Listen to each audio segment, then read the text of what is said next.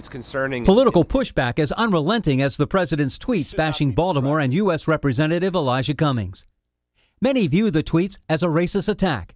Governor Hogan vented on WBAL Radio's C4 program. I mean, the comments are just outrageous and inappropriate. Enough is enough. I mean, people are just completely fed up with this kind of nonsense. And why are we not focused on solving the problems and getting to work? I mean, quite frankly, what is the president doing? What is the Congress doing? Thank you, Elroy. Activist Al Sharpton and former Lieutenant Governor Michael Steele in town for a previously scheduled event at the New Shiloh Baptist Church. They're taking aim at the president's behavior and calling him a con man. But he has a particular venom for blacks and people of color. And I'm going to keep making trouble for bigots.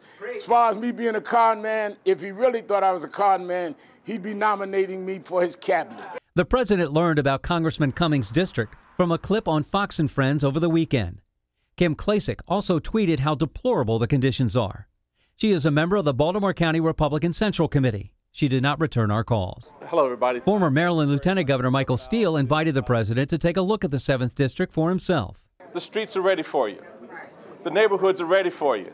Folks want to talk to you. So just show up.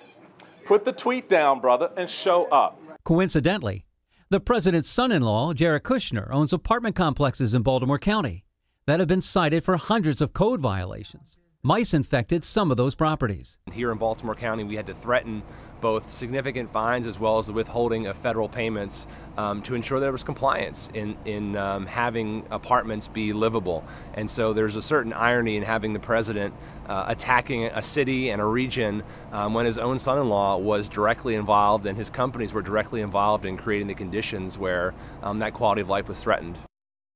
As far as addressing problems, the governor says he's setting up a meeting with the mayor and police commissioner to discuss the city's new crime-fighting plan. He's also calling for more help from the Trump administration. Reporting live from West Baltimore, David Collins, WBAL-TV 11 News.